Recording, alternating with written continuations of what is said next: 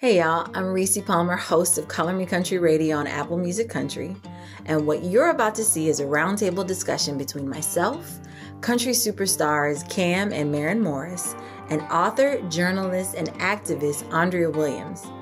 We're going to be discussing what it truly means to be an ally, as well as what we all think it's going to take to make the country music industry truly diverse and equitable. And so we kick off this discussion with Maren explaining the motivation behind her CMA acceptance speech in November.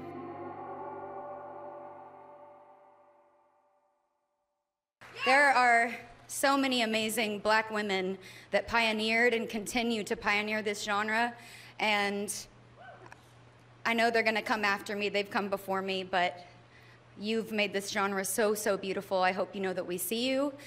Thank you for making me so inspired as a singer in this genre. Well, Maren, I want to start with you because we haven't had a chance to talk offline about what you did, but girl, walk us through what the hell you were thinking. No, like, why did you, what made you do that? Like, where did that come from? I just remember walking up there. It was like my third time to go up there, and I was obviously like so gracious because it was like the Bones peaked right when the world shut down, and I was like about to go into labor, and I could not believe that, you know, my town, for a song that was crossover, didn't go with the countryest song to you know, give the award to that night. And so for the third time, I won female vocalist. I was walking up there and I was like, I can't thank my label. I can't thank like management right now. It was just like a really somber moment, even though I was like celebrating and excited. And I just thought, like, you know what? I don't even know what the viewership was of the awards that night. But I was like, there are millions of people at home watching right now. Everyone's home right now. Whose name can you put in this that will drive people to go to their Apple Musics, go to their iTunes, go to their socials, and be like, after this whole crazy night, actually go and listen to some new music for a change after a 3-hour show, you know, awarding the same, like, white people the same shit. So that was sort of like my thinking. And, you know, I certainly was not trying to be performative at all. I genuinely was thinking about the people that kind of kicked the door in for me and gave my name and a platform like that some recognition, and be like, oh, now people are like going to my socials and discovering me. Several people did that early on in my career, and that's kind of where my heart was at. And yeah, it was just such a weird night, and I felt like I've got to say something. Well, I didn't get a chance. I said thank you on social media, but I wanted to say it to you. Thank you for that. And like, no, it did not feel performative or anything like that. And thank you. Well, like, sincerely, thank you. Cam, one of the things that I love about you since I have gotten to know you this year is you're one of those people that, let me sit down and think about this so I can do this in a meaningful way. And you have been instrumental in starting the ACM Diversity Board. You're like the national patron saint of diversity boards in Nashville. And I love it because like you like wherever you go, you like, you can't do that. So where did that come from in you? I was invited to the Grammy Diversity and Inclusion Taskforce, which happened as, you know, kind of like the PR answer to the PR nightmare of Neil Portnow saying, step up. If women want to be involved, they can step up. And so, you know, this is kind of a normal corporate thing to put together a task force. But they ended up having some people on there who were not about to do run-of-the-mill things, like Tina Chen and me too. I think I was sitting in that room and looking at these numbers for the Recording Academy, which is supposed to be, you know, our closest thing to like an industry-wide protector preservationist group, you know, and the numbers are bad, and describing like we have a gender problem, but then also like maybe we don't fully have a race problem because we have certain people in certain genres. And then you start, of course, that ignores people who have the burden of race and gender, which is often Black women are just getting left out of the conversation completely. We're working on the nominating committees, which is who chooses who's going to be the final Grammy nominees, which is a big deal. Even if you don't win, if you're a Grammy nominee, I know this personally, this is a big deal for opportunities and money in your career and prestige and whatever. And those committees have a lot of sway, right? And if you have a committee that doesn't fully represent all the people and the perspectives, you're going to have whitewashed results, basically. And when we got diversity kind of efforts to repopulate these groups and make sure that we had more people of color, more women on these, you know, nominating review committees, country came back and was still at 0 people of color. And that's like, you know, we're saying people of color. We're not even saying Black people at this point. So I just was like, I mean, you know, hey, that zero is not cool. You know, we can do that. And like a head person working there that still works there told me, just tried to explain how that was fine and normal. Like, how could you expect more from country music, which is a normal thing, or not a normal thing. This is a thing I hear a lot about, how this is white people music. And so how could you expect more from this? I remember talking about this once everyone started posting their black squares to the, you know, girl, and to do the thing. And I was like, you know, this is where we're coming from. This is the work we have to do. And then I got called by someone who supposedly cares very much about diversity, white woman, to tell me that bringing up these kinds of stories only hurts progress. And that is a thing that is really, I know that this group knows this, and anyone listening, like, we can't play this game anymore of pretending everything's fine. Even if you're trying, like, you have to be okay being uncomfortable. I'm uncomfortable. Maren's uncomfortable. I know Rissi and Andrea have to be uncomfortable every single day. That's the little of it. Like, we are not going to get anywhere pretending that everything's fine. And I'll get off my soapbox. That's a long answer to your thing. Linda Martell is the highest charting Black woman ever on the country charts. She's higher than me. She's higher than Mickey. She's higher than the Pointer Sisters. She's higher than everybody. I want to talk to Andrea because so I met Andrea doing an article when she reached out to me about doing an article for Zora magazine at the beginning of the year about Linda and about the 50th anniversary of Color Me Country.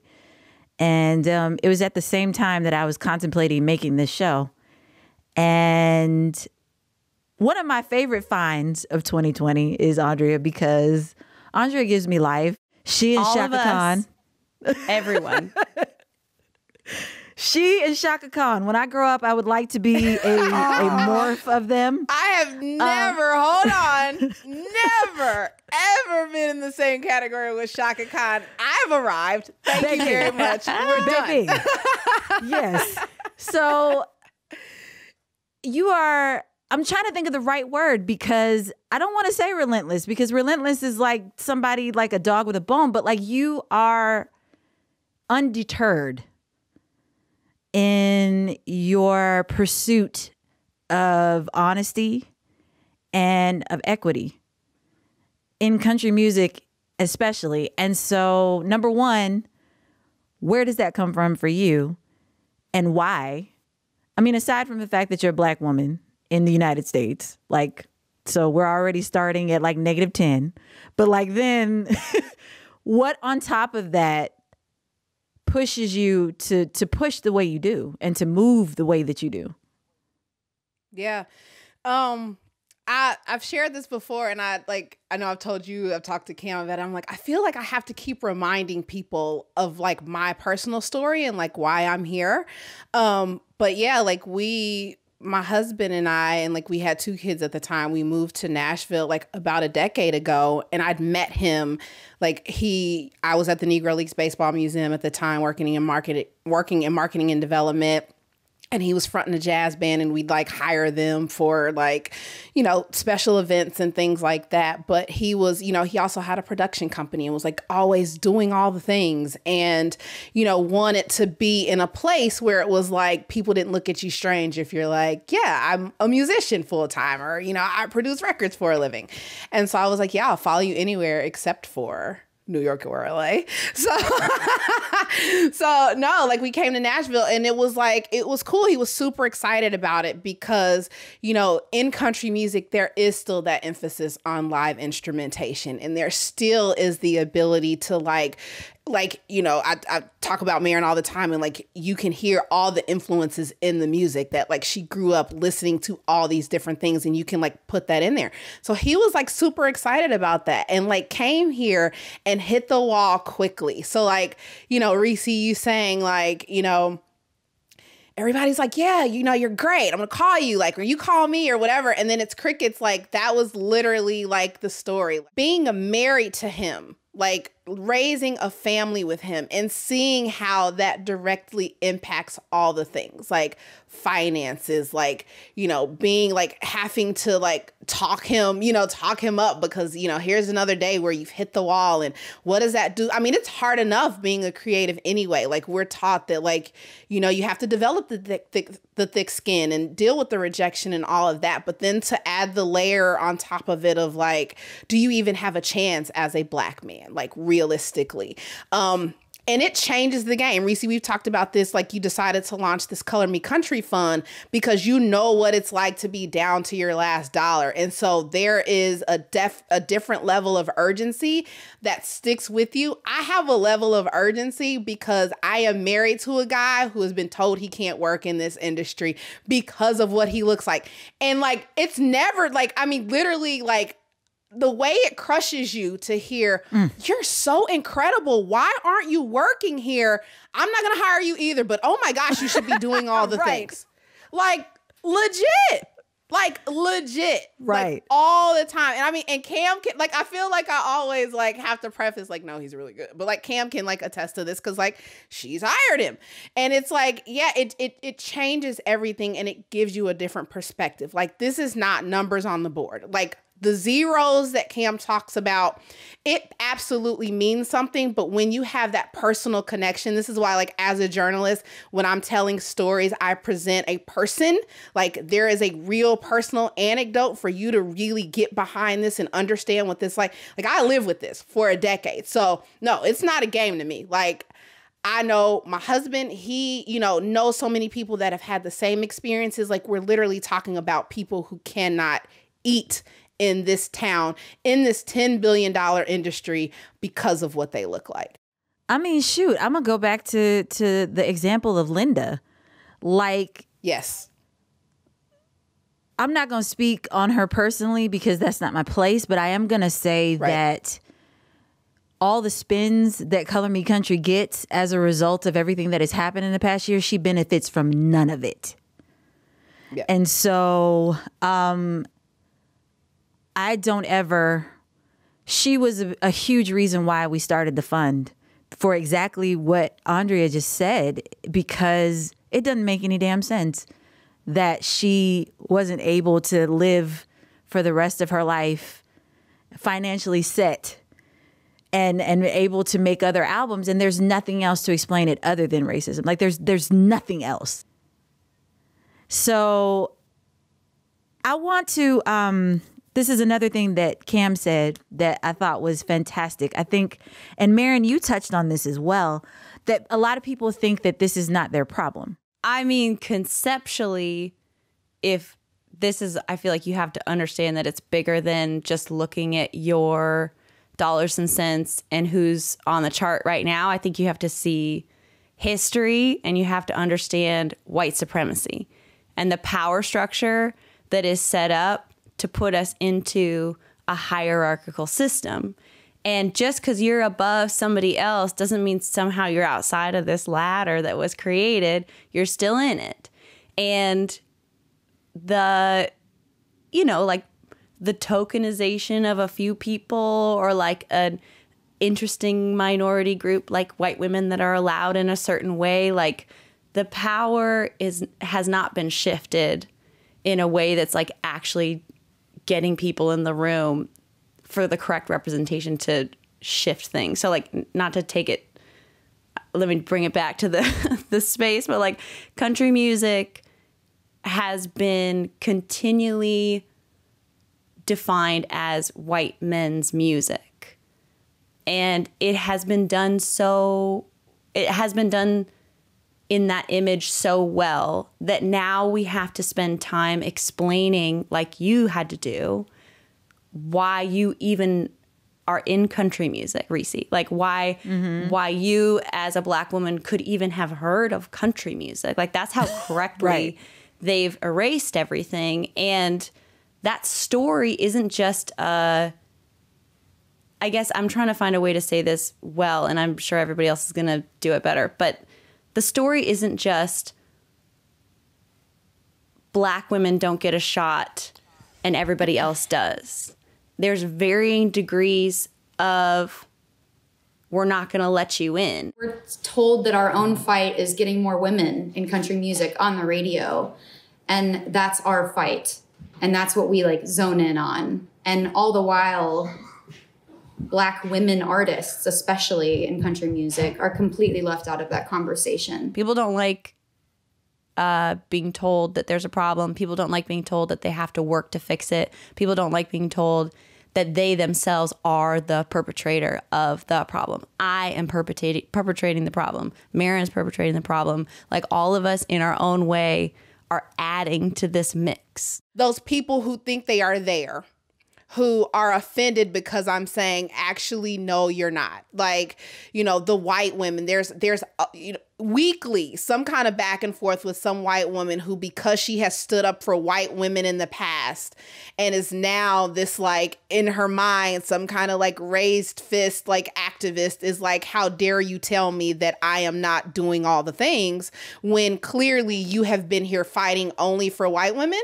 You know, like Rissi brought up Tomatogate. That was like in 2015. We're having this conversation in 2020 because Tomatogate was never about Black women. It was always about white women. How do we get a larger piece of the pie for women who are already in the door? We're not even talking about getting the rest of those in. We're not talking about the fact that, yeah, like when you, I mean, and this is white feminism overall. It's not just applicable to country music, but Black men don't have a shot either. If you look at those numbers and, like, you know, Jada can show like the stats, the numbers, it's like white men, white women, way down Black men. Right. And then, yeah, black women are under Black men, but Black men are way down there. So when you do this like women thing, you're still not considering other men who have the same issues, because it really is a race issue. To talk to, you know, Cam's point about this ladder, like, there's a whole lot of people that are sitting under white women. And if your idea of fixing this industry, of raising people up, is starting there and not reaching from the bottom,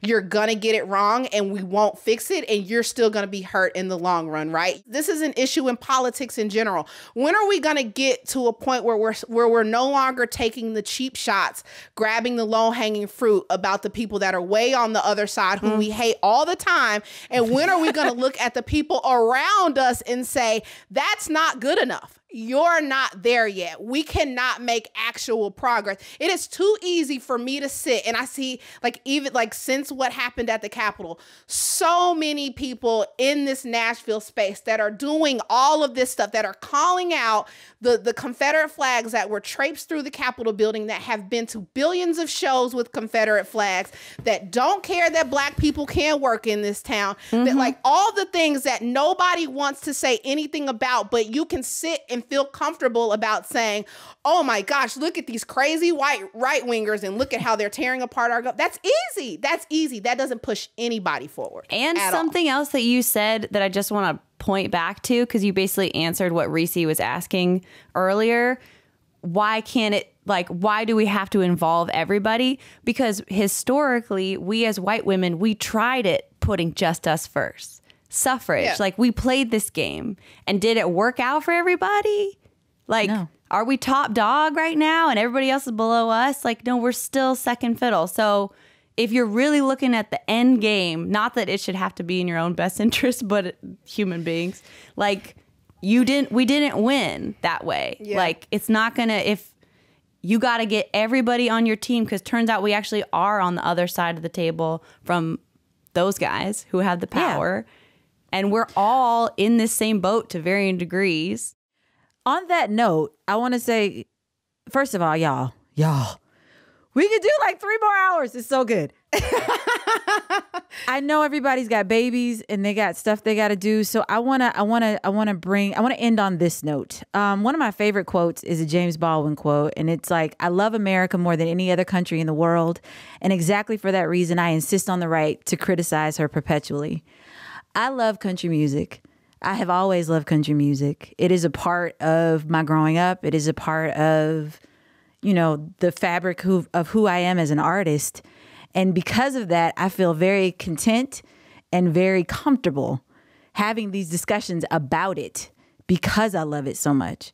So I want to end on, and I know y'all love it because you've dedicated your lives to it. So I want to know from each of you, how do we move forward? I think we all have a space where we have influence, right? For me as a writer, for me as a journalist and telling these stories, like I know the work that I can do like in my sphere of influence. Like Rissi, the stuff that you're doing with your show is incredible. And like I've told you this repeatedly.